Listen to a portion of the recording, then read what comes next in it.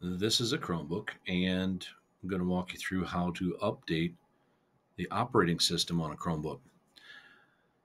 Some of the tests, some of the things that are required of students and staff as well, require the most recent, or at least a more recent, operating system to be running on the computers that they're using, in this case, the Chromebooks.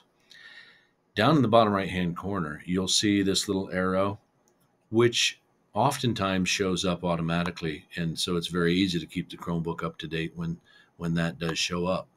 However, it sometimes doesn't show up, and unfortunately, you're about to take the test, or the students are about to take the assessment, and it doesn't work properly, and they didn't know that there was an update that was required before that could be ran. So to update, if it doesn't have the arrow, you should still go in occasionally and check to see whether there's another operating system available or not.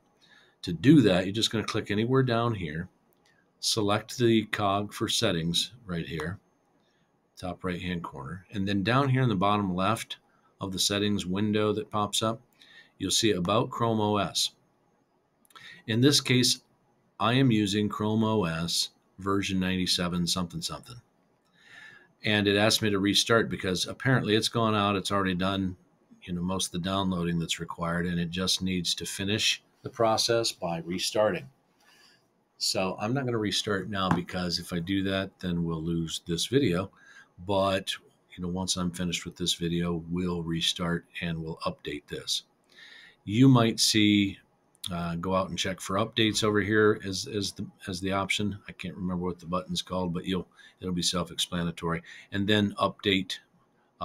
And sometimes, depending on the OS that you're running, you may have to do that multiple times. Actually reboot the computer, go back in the way we just went in, and check again. Check if there's another update, because it doesn't always go out and update to the most recent one. So for example, if this was version 90 instead of 97, you may be required to restart the computer after it doesn't update, maybe it's 2 or 3 times, and that might take up to an hour or 45 minutes or so.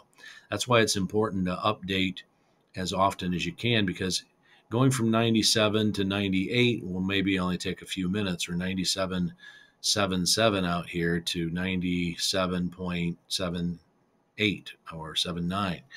It doesn't take very long. So it's important that you know how to do that. It's important that the students know how to do that to keep the Chromebooks as up to date as possible. So that's how you update the Chromebooks. Happy updating.